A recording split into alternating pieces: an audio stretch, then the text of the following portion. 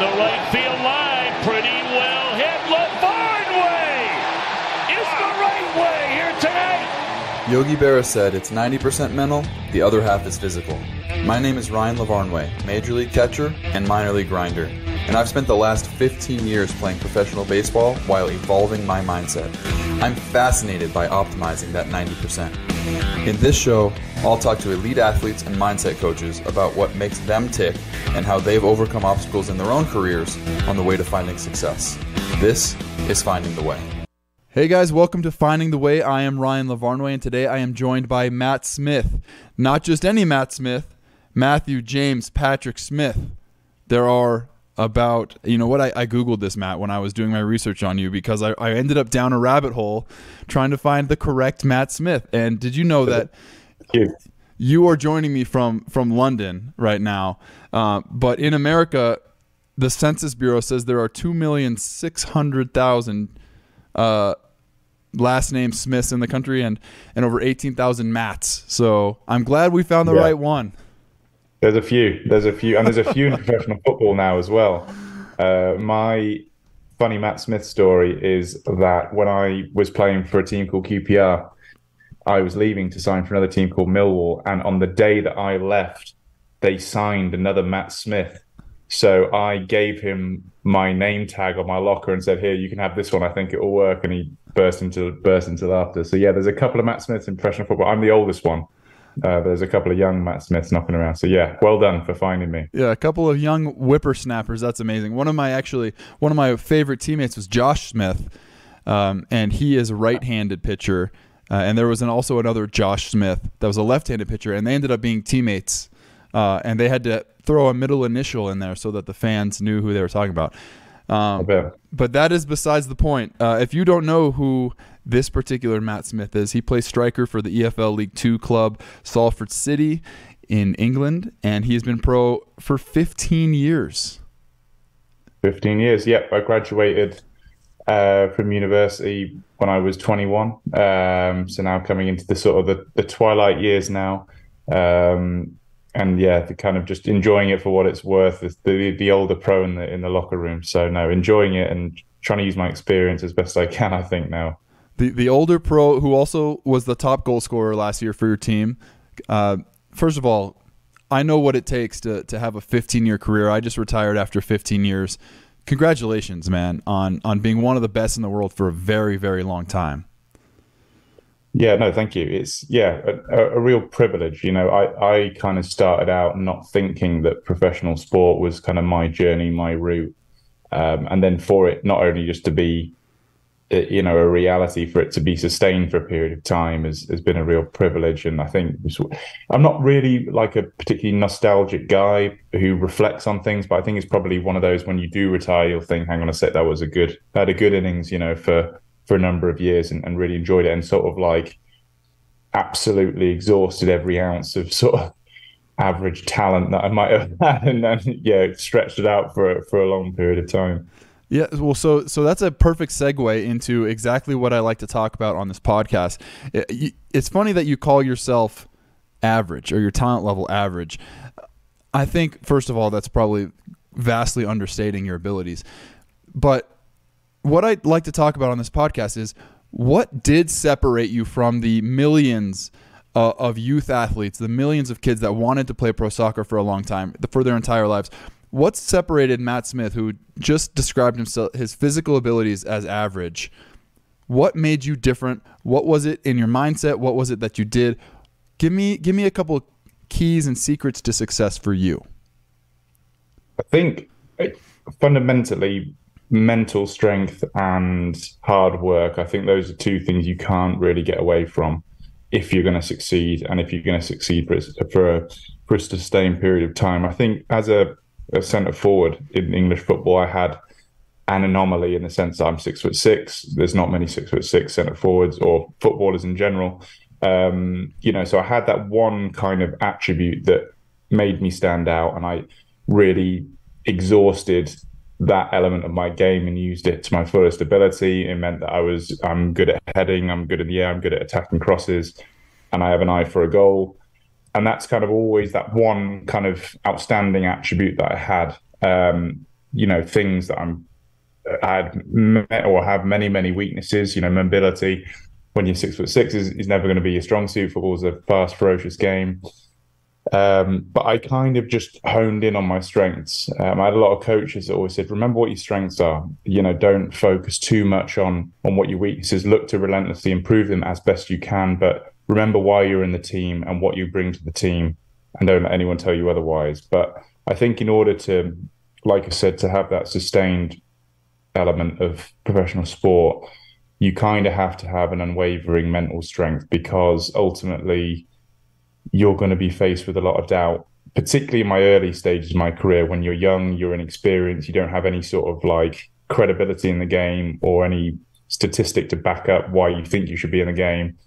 That is the period of time when you're going to have to overcome quite a substantial bit of doubt from outside noise. So just having that mental strength to overcome that, in and amongst relentless hard work. The best that I've seen are not at the top for a reason. They're there because they work really, really hard, and it might not seem like that from the outside. Like some of the best players, obviously I knew going into the locker room who they were and the career they've had. I would never in a million years have thought, wow, they are outrageously hardworking before training, after training, during training. It's not a coincidence, if that makes sense. Yeah. I just want to get a little bit more clarity on when you say mental strength. It sounds like you're talking about confidence. Big part of it, yeah. Big part of it, confidence for sure. I think, that ability to bounce back from adversity. You're going to have bad games. It's invariable. You're going to make mistakes, and people are going to tell you what they think of you. Ultimately, as a professional sportsman, you're a commodity. You're the commodity. Unfortunately, it's quite personal. So having that ability to kind of let it wash off your shoulders, not let it affect you, especially the higher you go. The crowds playing in front of 40,000 people can be really intimidating.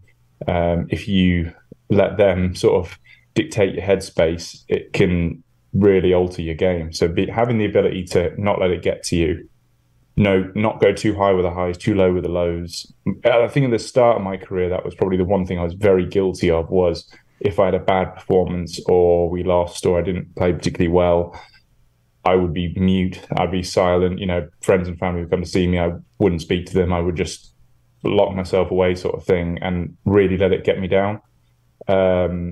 I think having the ability to think, right, there's the next games around the corner. You have a week to train. You have a week to get better. It's not the end of the world that you lost a game. It will happen for you. Don't keep going. I think that's super important. And one thing I think that comes with a bit of age and a bit of experience is staying a bit more level grounded. Oh my! When you were just talking about having a bad game and becoming a mute, that reminded me of a story when I was in college. I went to Yale University. We were playing against Harvard, and they creamed us. They just crushed us, and I was embarrassed. I was pissed, and my parents were in town to watch the game, and I didn't even say hi to my parents. I got on the bus. I was so pissed, and I look back, and I'm like, man, that was immature. But it was something that I needed to learn, how to handle. Can you think of a particular turning point or a particular learning moment where you learned how to do this? Because dealing with loss, dealing with the pressure, dealing with failure, especially as a younger person, and especially when you care a lot, right? You care about your career, you care about the outcome. How did you learn how to overcome that and realize that there is a next game or there is a next season if it's a playoff loss? How did you learn, and what can you share with the audience? Well, firstly, my parents would tell me, come on, we traveled like 3 hours to watch you play today. Please speak to us when we're having dinner after the game. I'd take them out for an Italian, and there'd be sometimes I'd just be sat on we'd always go to the same restaurant. I'd just be sat there not saying anything. I think eventually they were like, come on, like you can't keep doing this. This is ridiculous. But no, on a serious level, I think a lot of my early years were filled with a lot of imposter syndrome. Like I said, I never thought I was going to be a professional sports person. I come from a university background, which in the UK is nothing like America. There's no draft system. The two are completely misaligned. Obviously in the US, your route is college and then pros. In the UK, if you go to college, you're not becoming an athlete. You're becoming a lawyer or something. Do you know what I mean? It's totally different.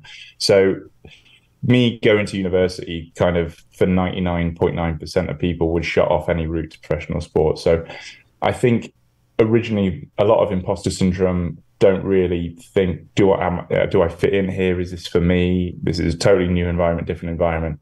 So I think the experience element certainly helped. But also I think the fundamental thing was surrounding yourself with the right people. I'd always latch on to more experienced pros in the dressing room and learn off them and speak to them, and they would share their experience. And I think over time, you kind of felt a bit more comfortable in your own skin. I can totally appreciate at the beginning, it is difficult. You know, you've not had any sort of success in the game. You probably got the bitter old pro. I've been a bitter old pro, you know, from time to time, you know, when you think, oh, who's this young lad who's not done anything, who's coming in, he's taken my spot, blah, blah, blah, blah, blah. It happens. You know, obviously I like to think I'm a bit wiser to see the bigger picture, but it does happen. So, you know, I have been that young pro or the older one, keeping an older one out of the team. And I'm thinking, God, he's got, you know, the noise of the locker room, and I feel a bit like, but it happens. I think just surrounding yourself with good people, I think speaking to them on a regular basis, learning, understand, just having a willingness to learn and digest. And it comes with time. But I think just having an awareness of how you're acting based off performance is a starting point. And I think with time, you'll kind of learn how to navigate the kind of murky water. Yeah, I think surrounding yourself with the right people, that's your support system, right? You have your teammates, obviously your family. In the sports world, you have mentors built in as coaches. And in the regular world, I think you have to go out of your way to find the right mentors. It's people that have been there before that can guide you and show you the way. Something else that you and I have in common is that we changed teams a lot. Yeah. First of all, I can't correctly pronounce all of the cities that you played for in England, and I'm not even going to try and embarrass myself, but it looks like 14, 15, 16 different teams. I also played, you know, I wore 28 different uniforms in my baseball career. Something that I found was the more different teams that I played for, I ended up becoming more valuable because I had played with different playing styles before. And as one of the veteran players, I found that I could relate to the younger players and I could help them in a way where it's like, oh, I've seen a player like you before, especially as a catcher catching young pitchers, right? You throw kind of like Clay Buchholz, or you throw kind of like John Lester. I've seen this repertoire before and I know how to utilize it to its maximum. What difficulties did you find and what benefits did you find from changing teams so often and needing to build trust with a new group and make new first impressions over and over and over again? Yeah, I think the main difficulty I probably found was the number of different managers or coaches I had over the years. Obviously, like I said at the beginning, I've got quite a unique playing style, or very unique playing style, which is quite Marmite. You can kind of love it or hate it. Like, it can bring a lot of advantages for your teams, but that are playing, but very obvious disadvantages.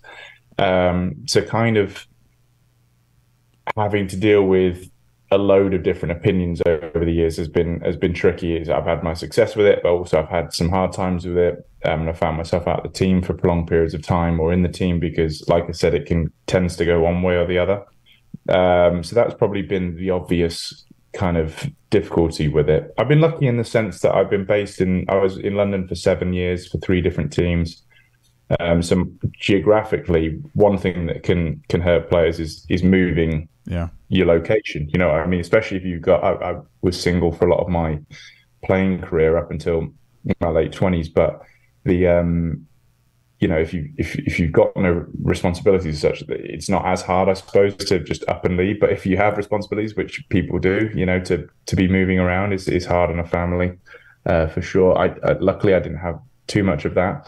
But like you said, you can draw on so much experience. You know, every kind of locker room that I then went into, like you said, you kind of understand where you fit in, and you've seen multiple versions of the same people that you come into contact with, so you kind of know how to deal with them or how to get the best out of them when you're playing with them.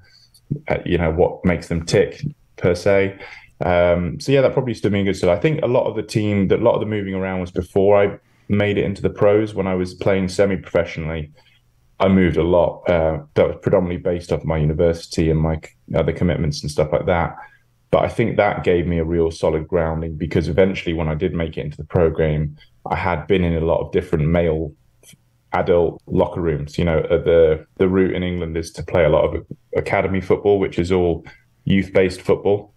Whereas I went into the men's game very, very early, which I think gave me a real hardening and a real resilience that probably a lot of the academy players miss out on, because they're kind of just playing in amongst themselves at a younger age group. So yeah, like I said, loads of ups and downs, different memories, different experiences, different parts of London, different parts of England. So yeah, you can it's all part of the story, I suppose.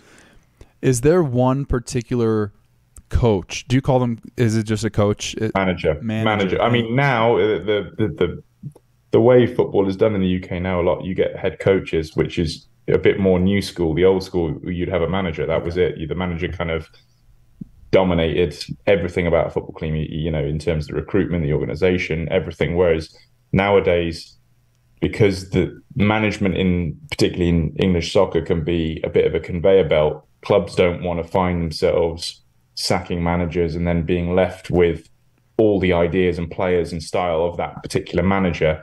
They want to drive their philosophy from the top and then bring in a head coach to, play out that philosophy, if that makes sense. So they're not kind of left stuck. So the system's kind of changed. Yeah. To answer your question, but yeah, head coaches, managers, okay. Same thing. Honestly, I felt a little silly asking if your coach was called a coach, but I'm glad I did because it wasn't. So has there been a manager or a head coach that has particularly stood out in your mind as helping you the most, helping you achieve your potential or be the best version of you? And what was it about that coach that inspired you or helped you be your best? I think probably my breakthrough moment in football was signing for Leeds United, who are probably one of the biggest football clubs in England, historically anyway. I'd come from a much smaller professional team called Oldham that were in the third division, and obviously I'd done quite well. And then Leeds signed me that summer, and there's a manager called Brian McDermott who's an incredible man. He kind of set me on my way and kind of set me on the path that was kind of upward trajectory from there, really, and just made me feel great about myself. I came into Leeds, huge club. I've gone from playing in front of, like I said, 5,000-6,000 people every week to 35,000 people every week, which is, and the expectation that brings, the size of the club, the history of the club. For instance, I was his first summer signing, and by my standards, was a small, moderate signing. And he would have had every right or prerogative to get a big name signing through the door first to sort of set his stall for the summer. We've signed so and so, and I think he had a few signings that were kind of on the back burner, so to speak. But he said, "No, I'm getting you in first. Matt's my first signing." And immediately I just thought, wow, I'm not the most impressive signing. I'm not overwhelming by any means, but I think for him just to show his faith and say, nope, you're my first summer signing, delighted to have Matt on board. And like I said, come into and remove that kind of element of imposter syndrome straight from the get-go, make me feel like I was really valued, really wanted. I think as a player, that's probably from your coach, that's the one thing you want, is you want them to have faith in you, but you want to feel valued. And I think that's the one thing I've carried through all my career, is as long as the manager values what I bring to the team and I'm impacting the team, that's all I can really ask for. But he was probably the one where I kind of went from there to there, and he made that gap not feel so daunting or crazy. And I imagine feeling better helped you play better.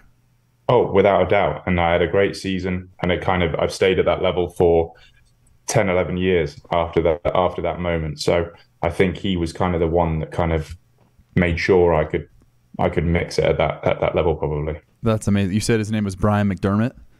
Brian McDermott, yeah, he's a absolute gentleman. I think he went on after the management to do some scouting for Arsenal, last I heard. But I get the odd text message if I do well. The odd text message to say well done. I always knew you. Yeah, I always believed in you. Blah blah blah. So that's incredible. He's a great guy. That's incredible. I love that story. It reminds me, and I want you to be the star of this episode, but that reminds me of the best manager I ever played for in baseball was Terry Francona, and I played for him in my first year with Major League time and my last year with Major League time, 12 years apart for different Major League teams. Wow. And by the end, I felt a little bit like I was in the twilight of my career. I knew who I was. I knew my limitations. But in that last call-up that I ever received to the major leagues, he went out of his way to tell me, hey, Varney, we had a closed-door meeting. We had the opportunity to trade for an all-star, but instead all the coaches voted and unanimously decided to call you up instead of trading for this all-star. Wow. And I felt the same thing that you're describing of I felt so valued. I felt so wanted, even though I didn't 100% feel confident in my ability as much anymore. I felt confident that he felt confident, and that gave me the confidence to go out there and play my best. So shout out to Terry Francona, shout out to Brian McDermott, shout out to all leaders that make their team and their team members feel valued. It goes farther than you know. Absolutely, and it's a skill, the ability to communicate in that way. I think it's probably understated. So a lot of managers I've had do not have that ability. Not from they're not bad people or anything like that. It's just they don't have that ability to communicate and manage to the level of some others. And for me, it's such an important skill, in management, is to instill confidence and in your players and show them faith and communicate with them. And like I said, you got some that are really excellent at it. Yeah, sure. Very cool. So now we have a cool opportunity as we start to wind down the second part of this podcast. Is I like to try to bridge the gap between the sports mindset, peak performance, and peak performance in the real world, in the business world. And you are doing that at the same time as you're still a current professional football player. Sorry. You have started a investment platform for elite professional athletes in private markets. It could be considered angel investing. It could be considered a venture capital fund. That's actually how we first got connected, was you were asking if I would like to be involved, which I'm excited to get involved with as you come to the U.S. Talk to me about how you're taking your secrets to success from the pitch to the boardroom or to investments. Yeah, so again, surrounding yourself with good people, going back to that sentiment at the beginning of the conversation. I went to university pre-professional sport, kept very much in touch with a lot of my close colleagues and friends from university who've gone on to do amazing things, entrepreneurs who've built businesses, sold businesses. So I've kind of locked minds with them, and four of us came up with sequels. So yeah, we launched a little under a year ago. It's like you just said, an investment platform for elite athletes to invest in private markets, particularly startups. So it's a sort of new market in the UK, or a new idea to sports people in the UK, a lot more mature in the US. We have about 150 athletes on the platform at the minute, predominantly, like I said, in the UK, launching in the US very soon.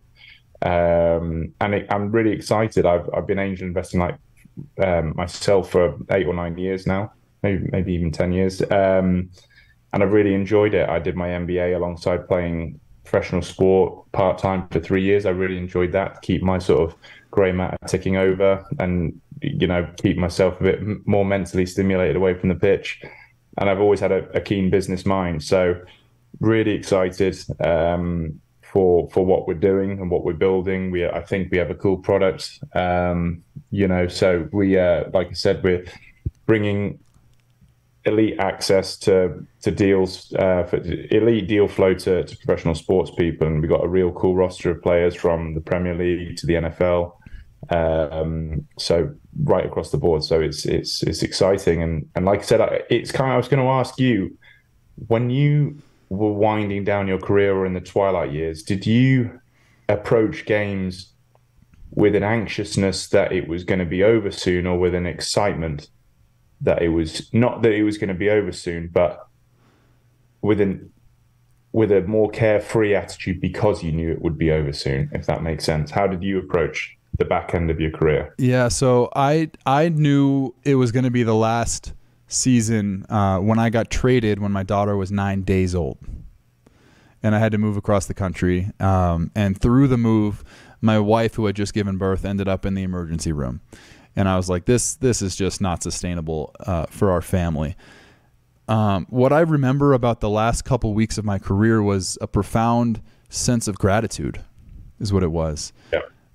I'm so grateful that I get to do this. I'm so grateful that I got to do this. And I actually remember sitting in my locker. You know, I'm tearing up even telling the story right now.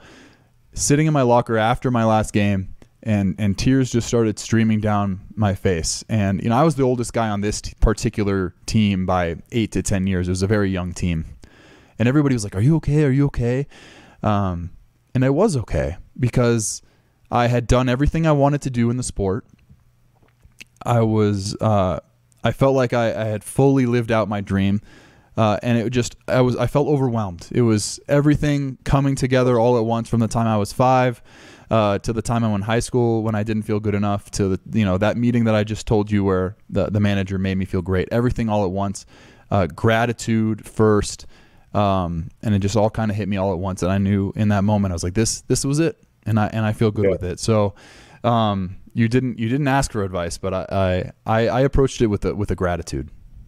Yeah, no, that's cool. It's interesting because I've kind of never, I guess you don't, when you're a professional, you kind of think it lasts forever and there's this, this is amazing. But in the UK, in football, for instance, if you reach 35, you've had a great innings, So I am turning 35 very soon. So, it's, I know that the end is near, and it is interesting. You see a lot of my reasons, not for starting sequel or for getting and do my MBA, a lot of it was born out of fear. The statistics for post-sport make for some pretty horrific reading here, with alcoholism, depression, divorce, bankruptcy. That it's awful, and I think a lot more should be done for professional sports people in retirement, because clearly there's a fundamental disconnect, a fundamental problem. But I think I had a couple of friends that were a little bit further on the line than me, and I think a lot of my desire to spin plates early was born because I didn't want to look like the way they're feeling. Do you know what I mean? I thought I've got to have my ducks in order, my eggs in order, and like I said, what I'm creating, it was that was probably the initial motivation was to start something cool and leave the sport on my terms, if that makes sense, and try and retire on my terms, and like you say, come away exactly the way you did, where you thought, I'm not scrambling around thinking I need to find another contract and I'll do anything I want to kind of have that sense of gratitude and sit there exactly like you did and think, I had a great time. I achieved everything I wanted to achieve out of sport. It's the end. Do you know what I mean? But I've got something that I'm looking forward to. Yeah. Something that I have purpose for. And exactly like you said. And I hope I can have the same experience. Well, what a amazing timing to do this podcast and to hear where your head's at, seeing the end, maybe not in your immediate future, but seeing it closer than the beginning, certainly, is how I like to think about it. The end is closer than the beginning. And just thank you for sharing your mindset so openly and honestly. Absolutely, Ryan. No, enjoyed it. Yeah. Just before I let you sign off, I always ask all my guests one question right at the end, and I say, if you could talk to a young Matt Smith, and you could, because there's over 2 million of them. I could talk to a few, yeah. If you could talk to a young version of yourself with your big hopes and dreams, and who doesn't have the talent yet or hasn't made it yet, what's the best advice that you've learned throughout your career that you could share with them? Well, that's a good question. I think the I think the young Matt Smith, like you said, probably when I think back to my early mindset and the kind of the way I was and my headspace being up and down, I probably would say this too shall pass. You know, the idea that the good times that's gonna go at some point. You're gonna be back down to ground, and the bad times too. That's gonna pass. It doesn't last forever. You know, I always say tough times don't last. Tough people do, and it's kind of the mindset I've always had is just be relentless, block out external noise, and just work as hard as you can. You know, I'm a big believer in kind of the 1%, and I think I kind of believe everyone's in the professional game because they're good. They have a talent, they're skilled, they show excellence.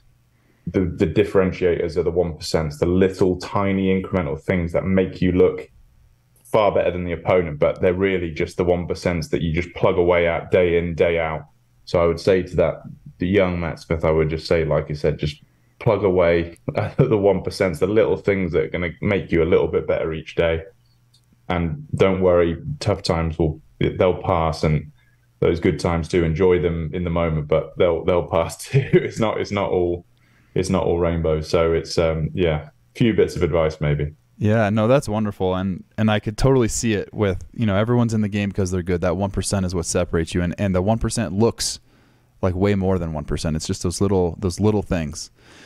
Yeah, absolutely. It's the paradox of effort, isn't it? The more effort you apply to something, the more effortless it looks. Yeah. So yeah, like you said, those tiny 1%, I've always just been a firm believer in, and I think I took that on board, and maybe I wouldn't say a little bit too old per se, but if I'd have started them younger, you know, if I'd have maybe dived in a bit younger with that, who knows, maybe I could have had a better career. But yeah, that's probably the advice I would give any young athlete starting out. Yeah, well, you've had a tremendous career. Again, congratulations on the startup with Sequel. I'm very excited to see where it can go and potentially get involved. And thank you again for your time and your candor today. I really appreciate it. And thank you for listening. This has been Finding the Way, and we'll see you next time. Thanks for listening to Finding the Way with Ryan Lavarnway. Find previous episodes on Apple Podcasts, Spotify, or wherever you listen to podcasts.